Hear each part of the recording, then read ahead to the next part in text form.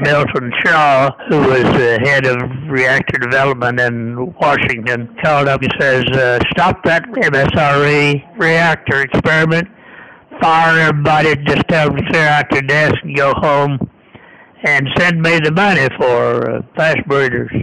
We were competing with the fast breeder people at Argonne mainly.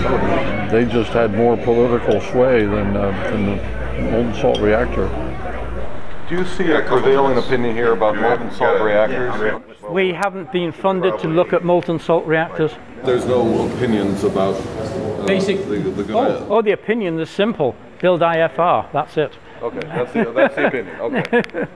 We realized that we were minor league money-wise compared to the other programs. One anecdote that I heard, he said, put your hand on your desk, take everything that has to do with molten salt, sweep it off, and you're finished. I saved all my documents. I did too.